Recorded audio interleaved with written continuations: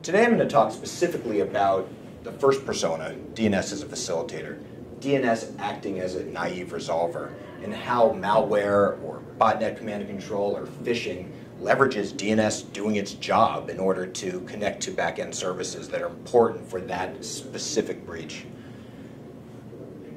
Clients, as we know, in order to connect to any sort of back-end server, go through DNS. DNS is basically the address book for the internet. DNS will return an IP address of that back-end service. In today's day and age, with cloud-scale applications, oftentimes it may return one or many IP addresses. Those IP addresses may be for services that are distributed globally. It might be different IP addresses based on the health of a specific service, but it's an important, a critical part of how DNS works in order to abstract the application and its network address from the actual domain. DNS relies on registrars and registration in order to make that domain publicly available.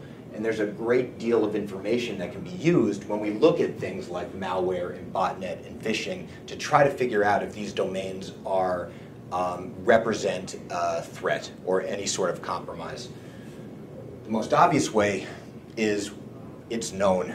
There is a blacklist. There is threat intelligence. We know there's something wrong with that domain. We can easily block it. What gets really difficult is this gray area. We don't know if this thing is good or bad, and what can we do when there's actually a compromise to assess that domain quickly to figure out if there's risk associated with that domain. Now let's talk about what happens when a client is actually compromised. And let's say this is a case of malware that's exfiltrating data. That malware needs to exfiltrate data somewhere, and that somewhere, in many cases, will be distributed locations around the world or distributed locations for resilience, much the same way that Microsoft engineers Office 365 so that there's multiple locations where this compute is running. Those engineering these malware systems need to make sure that their backends are distributed to create resilience, to create scalability, and to make sure that there's not a single point of failure where, for instance, if I took out this part of the back-end malware server, I can shut the whole thing down. Therefore, DNS becomes a critical part of this communication, just like it is if somebody's going to Office 365. DNS provides that abstraction layer so that I can move this service around. I can return one-to-many IP addresses over time. So the client's going to ask a question. DNS knows where the information is the client's asking. Where is that IP address? It also knows who. Who am I asking? What information do I know about this domain? And then, of course, we get the answer. And the answer will be the IP addresses, for instance, of the backend service to connect to. There's what we're asking, there's who we're asking, and there's the actual answer. All three of these areas are critical when we try to assess very quickly. If we don't know this thing is already bad, if it's gray, as we try to assess that quickly, we need to understand all of that information. So what's the question? In this case, the question is simply look up a domain. I'm going to look up an A record, for instance. I want to know the IP address of this backend service, and that malware is going to look up that domain. The domain itself has lots of clues if this thing is good or bad. We know based on a lot of research, based on, for instance, the length of those domains, the number of unique characters of those domains, there's all sorts of things that can be looked at the domain name itself without anything else to try to assess if it looks suspicious or not. Who are we asking? The way DNS works, there is a registrar, and that registrar collects all sorts of information about that domain owner. Is this domain registered to an individual? Where is this individual? Is the address listed even an actual address? Is it registered anonymously? Is it registered to a corporation, and a corporation that we trust? Who is the registrar itself? Some registrars have phenomenal reputations.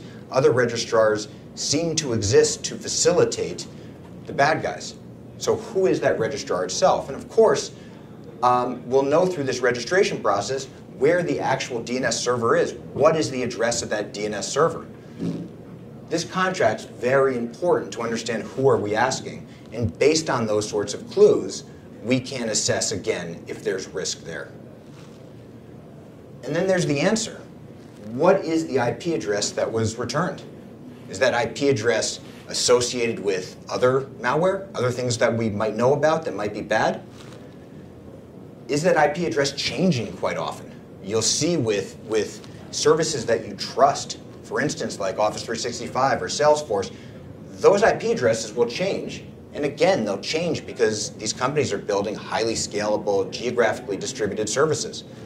But how often are they changing? And if it's something we really don't trust, and the answer is changing all the time, it's very suspicious and certainly something we want to look at. This idea of fluxing of this answer. There's more complex things we can look at in all three of these areas. For instance, the DNS server itself has an IP address. The DNS server might be moving around.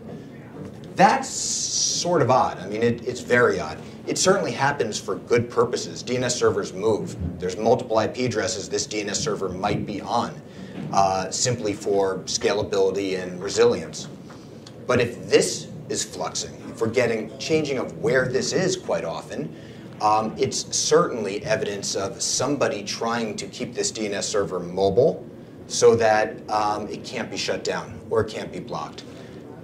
So again, whether it's what are we asking, who are we asking, or what the actual answer is, there's all sorts of evidence for us to assess when we try to understand if we don't know something, is this thing good or bad? Should we be blocking it? And based on the risk tolerance of enterprises, they might set that gauge higher or lower. There are many, many, many thousands and thousands of new domains that show up every single day. It's unclear what the backend service is or if the backend service even exists for these domains. They're just new domains in DNS. And as they're actually queried, it's a perfect time to assess. So that's DNS as a facilitator, simply doing its job to abstract the actual address of backend services from a domain name for scalability, resilience, and load balancing.